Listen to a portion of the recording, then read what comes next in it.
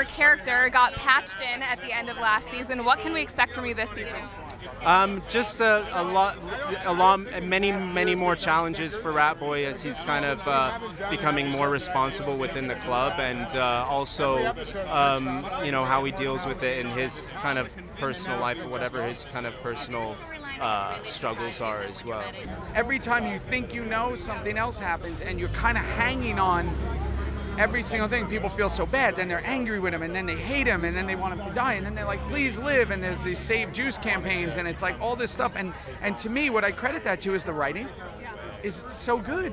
So when I tell people, they're like, what can we expect? What's going to come up in the season? I'm like, first of all, if I told you, you wouldn't believe it, and second of all, just enjoy it, because nobody's ever guessed. How is season 7 going to outdo the last 6 seasons? That is an excellent question. So far, without giving away any spoilers, so Kurt and Paris don't come kill me. I don't want them to send anybody to my home. But I think the show has outdone all the previous seasons because it has all the action, the violence, the drama, the intrigue, but the level of heart infused into this season is something I haven't seen yet in the show. It's like another level of heart that's driving. That's the impetus for everything that's happening this year. 7 is going to trump all of them. This is the send-off for the show, and it really is going to be epic. Yeah. I'm telling you, don't miss an episode. Yeah. So, Sam Crow, it seems like they used to not always trust the Nomads. You were the president of the Nomads, right. But now you're a member of Sam Crow. So where do your loyalties lie this season? Are they with Jack strictly? Yeah, with Sam Crow. Yeah. My character is a character that it doesn't matter what charter he's in, he always does the right thing.